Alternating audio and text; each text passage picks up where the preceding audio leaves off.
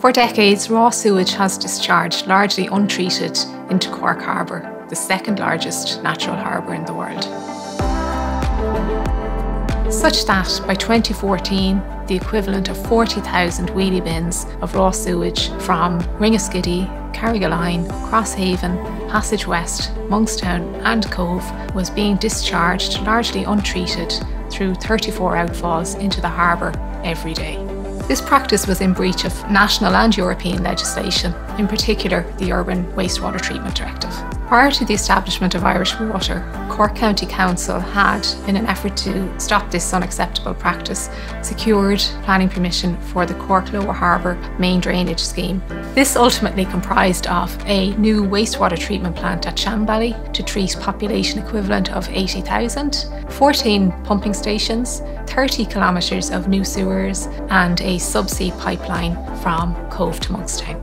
The challenge that faced the Irish Water multidisciplinary team in 2014 was delivering the project as fast as possible and with the least amount of disruption to the lower harbour communities and businesses. The project was broken into a number of phases, promoting a culture of safety, innovation and collaboration throughout.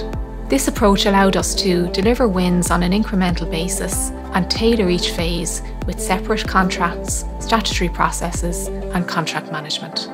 This also involved securing 2 amendments to the Strategic Infrastructure Planning Permission, as well as 2 compulsory purchase orders and 2 foreshore licences. In the first phase, we built the Shanbally wastewater treatment plant, going from a greenfield site to a fully operational plant within 18 months. And the plant uses Nerida state-of-the-art technology, and so by the end of 2016 we were treating 20,000 of the 40,000 wheelie bins daily. In the second phase, we built new sewer mains connecting the towns of Ringaskiddy, Crosshaven, Carrigaline, Monkstown, Passage West and Shanbally to the treatment plant. We consulted extensively with the local communities and wherever possible adapted our designs in response to their feedback.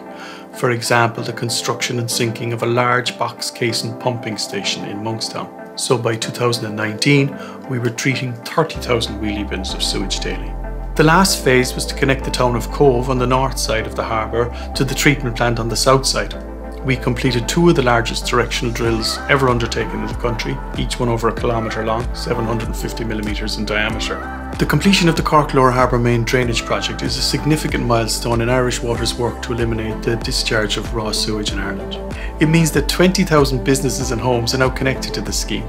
The equivalent of 40,000 wheelie bins of raw sewage is no longer discharging raw into the harbour, but now being treated at Shanbally in accordance with the Urban Wastewater Treatment Directive. The work will support economic growth and development in the area, increasing the potential for tourism and recreational activities and enhancing the fantastic amenity that is Cork Harbour for all of us.